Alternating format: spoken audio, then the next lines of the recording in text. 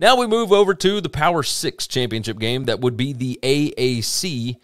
And we have got Houston going to Nippert Stadium at night against Cincinnati. Team totals here, Cincy 32 and Houston 21.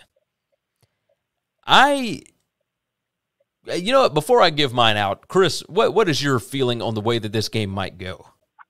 I think this is going to be a good game. I think it's going to be a fun game. I think Cincinnati scores with them.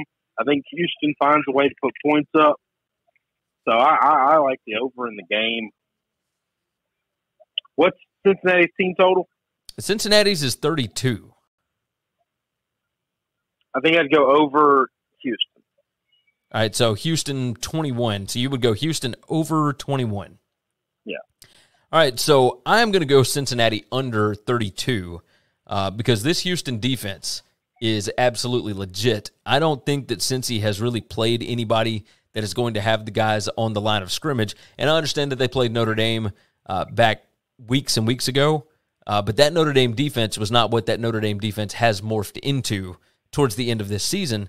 I think Houston is going to be able to disrupt what Desmond Ridder likes to do, and we have seen when he is uncomfortable, he is not as successful. So I'm going to go with the under 32 here. I don't know that Cincy loses the game, but I think that Houston can keep this thing pretty close, and I will take. Yeah, me too. Yeah, I will take the under 32 because I could absolutely see like a 28-24 kind of game. Remember, we saw this last year with Cincinnati. They beat Tulsa 27-24 in the AAC conference title game, and I mean Tulsa just absolutely whipped them on the line of scrimmage, or at least whipped them is an exaggeration here. They stayed with them.